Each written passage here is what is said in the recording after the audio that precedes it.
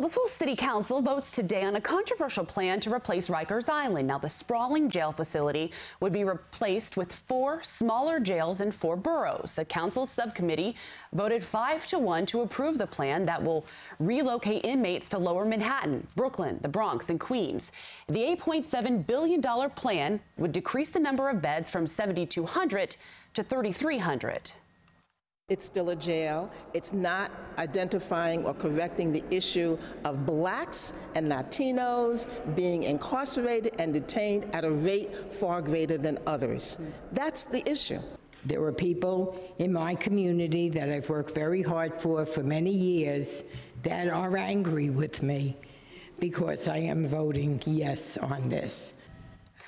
Well, the plan calls for Rikers to close by the year 2026. Now, today's important vote on replacing Rikers focuses on land use changes that really will permit the 4 new jails to be built. So each borough, with the exception of Staten Island, will get their own jail. The proposed locations will be in Chinatown.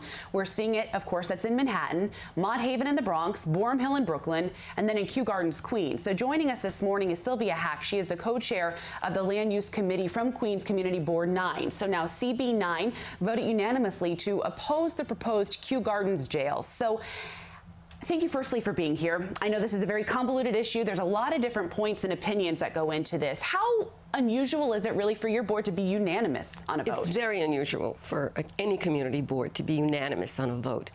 And when you say they're voting today, the City Council doesn't know what it's voting on. It's basically been presented with the bulk of the building and the height. And because what's been certified legally in this document, and not to be too convoluted, is flexibility, and that flexibility is for every one of the 4 jails. And in Kew Gardens, that jail, which they're going to vote on thinking it's 195 feet high without mechanicals, can actually go to 333 feet. And this is $8.6 billion. 2 years ago, the cost was estimated at $11.6 billion. And if you estimate that if you have to bond a cost like this, you could be looking at $30 billion. This is a city of New York with 63,000 homeless people, people in NYCHA who don't have heat or elevators. When I came here this morning, there's people homeless in the streets, and yet this is the biggest priority. And they have rushed it through and done something incredibly unusual, having 4 land use issues all at the same time. So it is, yes, we are angry. We are angry because this is a devastating issue for our communities, for all of the communities, and we had no say in this. They presented us with what's called a done deal. And basically they said to us, they've allowed us to say, well, maybe if you want the curtains to be purple instead of pink, that's okay. But there has been no real communication. And they have violated the city charter, and by this vote they will be violating the city charter. You read Chapter 9 of the city charter, and they are in violation. And you know, you're not the only ones in Kew Gardens that have been speaking out. We have some video of other neighbors of yours that clearly are against this as well. Specifically, what do you think this will do to your community? Well, we're a very small, low-rise residential community. So I think it will have a very chilling effect on the community. Right now, we are very multi-ethnic. We're one of the most diverse communities within the borough of Queens.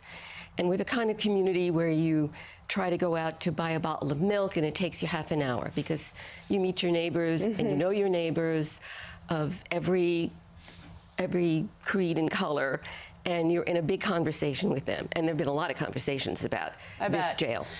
So supporters of the current proposal say that Rikers Islands should be closed because it should be closer to courtrooms, that it's more economically feasible. Firstly, do you believe Rikers Island should be closed, and do you buy into that argument? I don't buy into that argument because where you go to court depends on the borough you've been arrested in. So you could be a Queens resident and you would be in a Queens jail. But if you've been arrested in Manhattan, you have to go to court in Manhattan.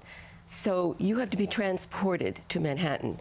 In 1977, the New York Times had an article. There was a riot at the old Queens Detention Center, which is about a 3-minute walk to the courthouse. And they were rioting because a number of people had waited 197 days for a court date. Now, they're only a 3-minute walk to the courthouse, and yet they couldn't seem to get them to the courthouse. Look, we believe in criminal justice reform, and we're glad that it's taking place.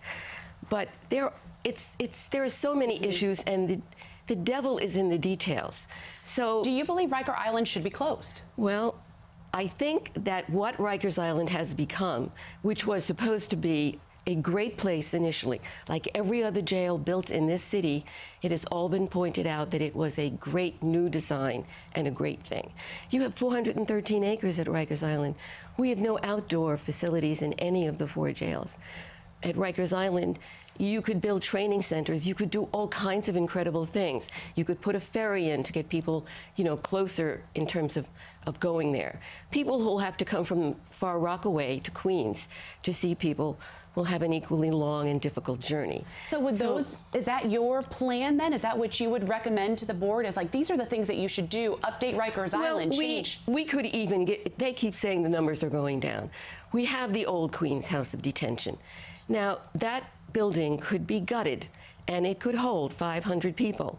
And the target of the number of people who are going to be detained week by week seems to be coming down. And week by week, we hear new numbers. So they're not voting on anything that is solid. In a land use proposal, you normally vote on a defined building. You know what you're getting, and you tweak it before you certify it. At least we do on our board. We try to sit down with the developer, try to figure out where the landmines are so that we can have a smooth and easy vote, and they have an easier time. I think we have a rendering of the new building that you're discussing as well, just so people visually in their minds can see what you're talking about here. And that drastically, you are saying, changes your community. Yes, it does. It's also, this jail will be 3 blocks from 3 public elementary schools. And they call Queens Boulevard a buffer, but thousands of people live along Queens Boulevard. It's not really a buffer.